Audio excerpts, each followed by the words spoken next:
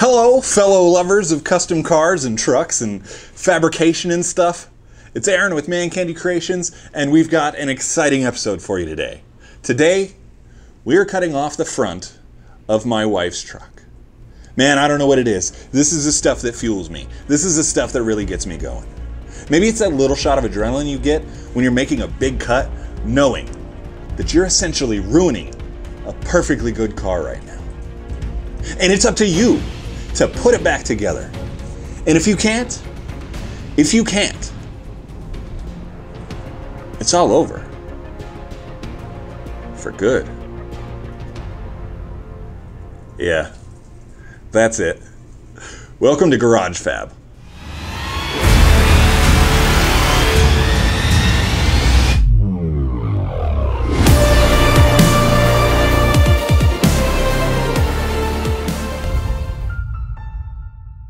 The main goal is to get the wheels to pull inside the fender more. Currently the tires rub on the fenders and I can't even lay the thing out. So the wheels need to pull in about 1.5 inches, maybe 2 inches.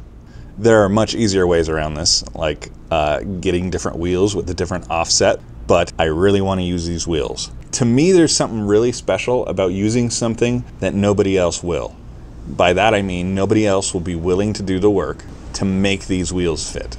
My original plan was to shorten the control arms by 1.5 inches. The problem there, I don't have 1.5 inches between the air spring and the ball joint, nor do I have enough room behind the bag. Shortening the control arm 2 inches, even 1.5 inches, will be a clearance nightmare. Problem number 2, the lengths of the tie rods are determined by the lengths of the control arms. You cannot change the length of a control arm without also changing the length of the tie rod, without it affecting steering and bump steer. Unfortunately, on the Mighty Max, I cannot shorten the tie rod for 2 reasons. 1, the tie rod is cast steel, and I refuse to weld cast steel.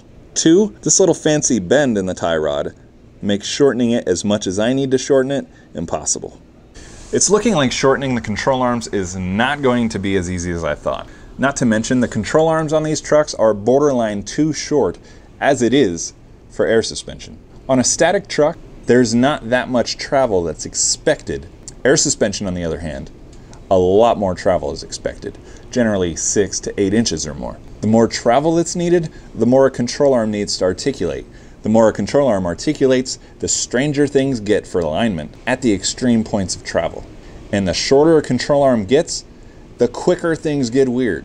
So it's looking like shortening the control arms is not an option at all. All right, so I need the wheels to pull in away from the fenders, and I can't change the wheels, and I can't shorten the control arms. So what else am I gonna do? Well, I've got an idea, but I need some more room to think. I need some elbow room. I need more room to work. I need some more room to explain, so I'll be back in a minute to explain my idea the best I can.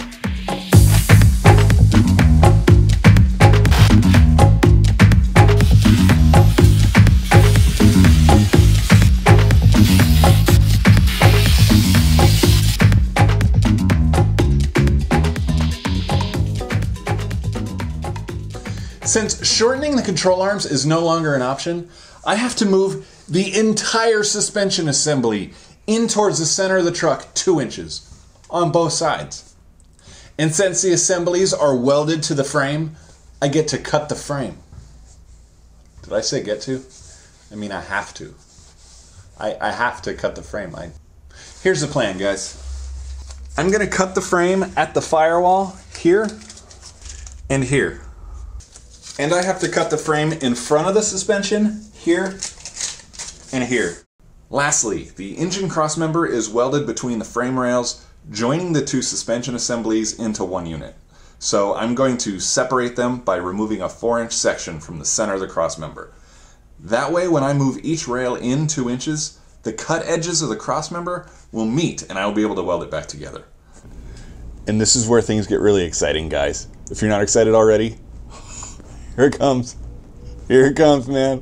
While the suspension is already disconnected from the rest of the frame, I'm gonna take this opportunity to Z the frame. A Z relocates the suspension vertically on the chassis, basically lowering the vehicle without changing the suspension geometry. A front suspension Z is pretty much a good idea on any vehicle if you plan on lowering it, or even more so, air suspension. The reason is the suspension on production vehicles is already optimized at their stock ride height. Not so much for racing, but for safety, drivability, and tire wear. When we drop a vehicle using lowering springs or airbags, the factory geometry is getting pushed into positions that it was never designed to be in. Then we start seeing side effects like extreme camber, excessive tow, and bump steer. If you've spent any time at all around vehicles with adjustable suspension, you've probably seen vehicles where the front tires tow in and out as they go up and down. This can be drastically minimized just by doing a frame Z. For simplicity, imagine a static height vehicle and then lower the body around the suspension without even touching the springs. Now, before you decide to just go Z your frame, which I highly recommend, I think I should mention that there's going to be a lot more involved than what you're going to see here today. One, the steering components are going to go along for the ride when you relocate your suspension, which means your steering shaft or your column mounts, or maybe even your dash may need to be modified to account for the movement in your steering column. Another thing that's going along for the ride is your motor. You'll not only be pushing the suspension up, but the motor as well, and you may be pushing the engine directly into the hood. So you may need to either modify your hood or drop the motor back down. In that event, you're likely going to need to build a custom crossmember. And finally, the cut at the firewall is going to see a lot of stress. So have somebody do it that understands welding and stress fractures. Having the front end of your truck fall off while on the freeway would be dramatic. All right, guys, I'm about to cut into the frame, but there's a couple things I need to address before we do. One, I don't know if you noticed, when the frame moved in the animation, the motor mounts moved as well, and the motor is going to stay the same width as it always has, so I don't want to move the motor mounts. So what I'm going to do is I'm going to weld them together with a bar in between and then remove them as one unit. So when I'm finished with the frame, I can weld everything back together and refit the motor mounts, and they will be the exact width and angle that they always were. Also, this is a steering box that I was telling you is going to go up and in with the frame modification, but right now it's in the way of the cuts and the welds that I need to make, so I'm going to disassemble the entire steering system. But while I'm at it, because I'm terrible at keeping on track, I want to show you something really cool with the Mighty Max steering, something that I may have to do in the future, though honestly, I really hope I don't. When I modify the frame, this steering box is going to go upwards and inwards towards the motor. And the problem with that is, you see how this is kind of sticking out there on the left side? The driver's side of the 4G63 is already very cluttered, and this may contact parts of the motor once I move it in and up. That's something I'm really worried about, but I've already got a plan in case that happens.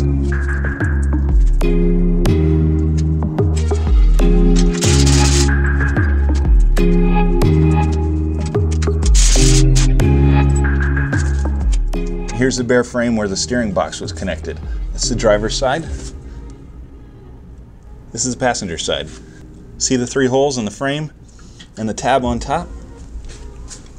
3 holes in the frame and the tab on top. You guys see where I'm going with this?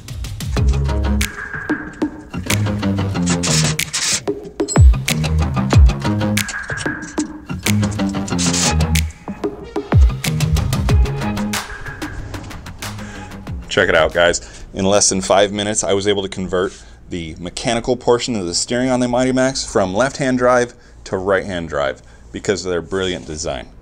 Again, the reason I'm considering this is this protrusion on the steering box is now on the outside, away from the motor. That's really it. Now, if you're interested in doing the right-hand drive, there's a couple obvious modifications that you're going to have to do, and some not so obvious modifications. One, notice there's no hole in the firewall for where the steering shaft used to be. Nice big one there. You're going to have to relocate that or make your own. And also your left-hand drive dash is going to need to be swapped out with a right-hand drive one because your gauges are going to be on the wrong side, as well as a support under the dash that holds your steering column in place. And your pedal assembly and the brake booster are also going to need to be swapped over to the other side. Other than that, it's pretty straightforward. Honestly, I am trying my hardest to not do right-hand drive on this truck. I don't know if you've ever had the chance to drive a right-hand car, but man, it is weird. And we're not accustomed to it. I'm not accustomed to it. And this truck is going to be manual. Who wants to shift with their left hand? Not to mention this motor is going to be a little bit more powerful in this. I want to be comfortable while driving it. I want my wife to be comfortable while driving this truck. So again, I'm trying to not do right-hand drive. If it comes to that though, and the motor doesn't fit, I'm going to show you guys exactly how it's done. All right, we are finally to the entire point of this video, which was cutting stuff apart. Sorry I talked too much. I didn't realize I was much of a talker until I started this YouTube thing, but wow. I just don't shut up, do I? All right, but just a little bit more blabbing, guys. In 2008, when I was building D350, 9 times out of 10, I was in the shop by myself, 11 and 12 at night. So I had a lot of people that were willing to help me. That late at night, I was pretty much on my own. So I had to figure out how to do this thing on my own. And when you cut the front end of the truck off, it doesn't seem like a lot, but man, it is heavy stuff. And heavy things are awkward. So trying to figure out how to maneuver this thing around once you cut it off, I had to figure out a better way. And so this method that I'm gonna share with you today is what I came up with in 2008. Now generally, to do a frame modification like this, a frame table would be incredibly helpful right now, but I'm in a 2-car garage. I don't have a frame table, and the chances are you don't either, which is what makes this method fantastic. Here's a basic setup. The truck is on jack stands on the frame. The jack stands are set at an equal height, and the front jack stands are behind the point that we are going to be cutting to do the Z. So the truck, for all intents and purposes, is level. And it doesn't have to be perfect, guys. You don't have to bust out the bubble level and make sure that it's absolutely straight. This is what makes this process so special. As long as the ground you're working on is somewhat level, you're probably going to be fine.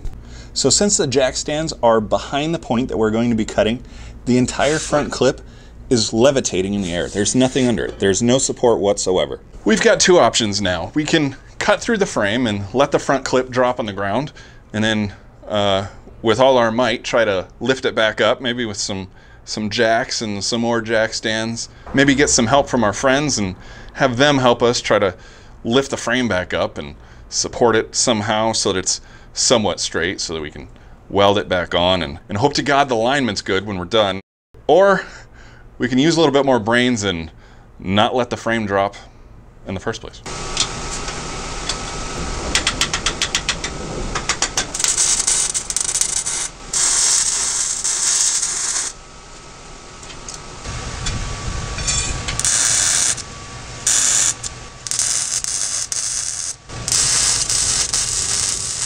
So what I just did was welded a leg onto each corner, basically turning this whole front clip into a little 4-legged table. So when I make the cuts back in the back, nothing's gonna happen.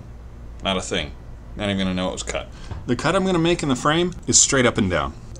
I just used a square, just right off the ground. Again, doesn't have to be crazy perfect, but you do want it to be straight up and down. I've seen a few people do it angled, and you definitely don't want that, because if you angle the cut, you're actually sliding the front clip forward or back, and you definitely don't want that. We want straight up and down.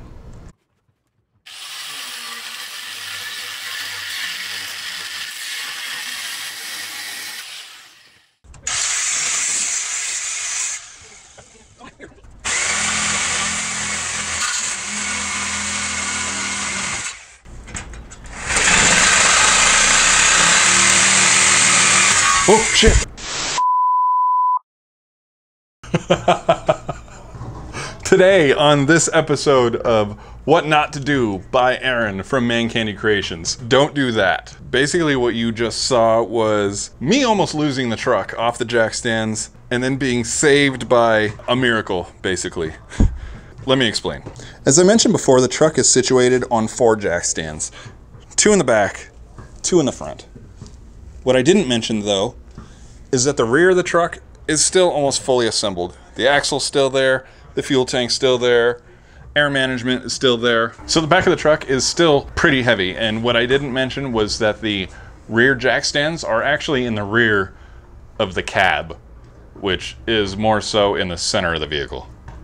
So what happened was, the weight of the front clip is actually what was holding the whole front end down on the front jack stands, and when I cut all the way through the frame, all that weight was gone, and the truck started to tilt back. In theory, the truck should have continued to tip backwards until the frame hit the ground.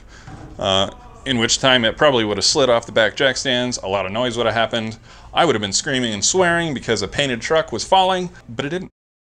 A miracle happened. Back behind the truck, I had 2 of my homemade jack stands, just chilling. I wasn't even using them, I just pushed them out of the way so I wouldn't trip on them. And the tiniest little edge of the rear of the frame caught one of the jack stands that kept the entire truck from falling over. Well, that was just stupidity on my part. That's what happens when you focus on YouTube videos rather than what you're supposed to be focusing on. So, support your frame, guys. All right, back on track. Everything's back where it's supposed to be, and this is what it was supposed to look like when we cut through the frame. Nothing exciting. Nothing was supposed to move. I've got several more things to do to the front before I can weld it back on, but I'm running out of time and I don't think I'm gonna get to the entire project in this episode. It's gonna have to be a 2-part episode, but I wanted to jump ahead really quick so I can deliver the punchline of why I weld the legs on the front in the first place. You're gonna need to make yourself some spacers that equal the amount of the Z that you wanna do. I'm doing a 2-inch Z, so I need 2-inch spacers. I'm gonna use some 2x4s to get my point across, but 2x4s are not 2 inches by 4 inches, so I will be making some 2-inch spacers when it's actually time to weld this thing back on.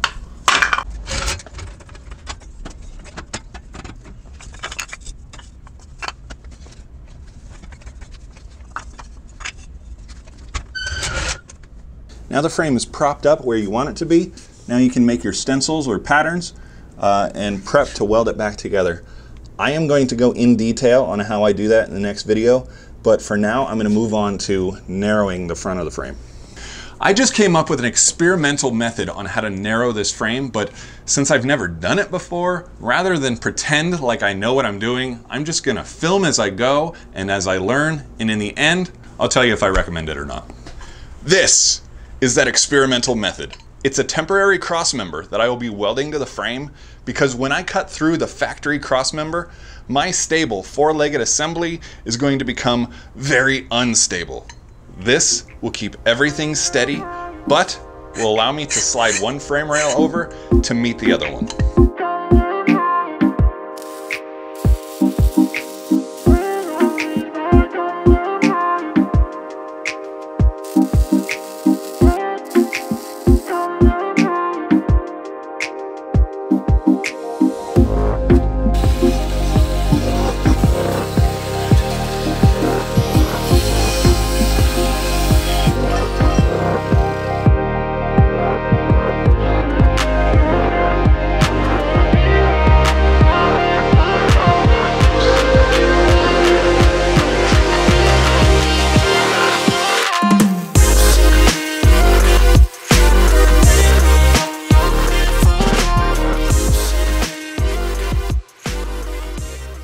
Hey, that went almost as smoothly as I imagined it would. It was a lot harder to move, took a lot more strength than I expected, but all in all, I would still recommend this to a friend. All right, both frame rails have been shifted 2 inches towards the center for a total of 4 inches. The frame has also been lifted 2 inches for the Z, and everything is set in place and ready to be welded back together. And we are out of time. If you want to see the rest, hit the subscribe button. I'm coming back with a part 2. We're going to talk about making templates, patterns, cutting stuff out with a plasma cutter, and a cutoff wheel if you don't have a plasma cutter. It's going to be a good time. Have a good week, guys. Keep moving forward.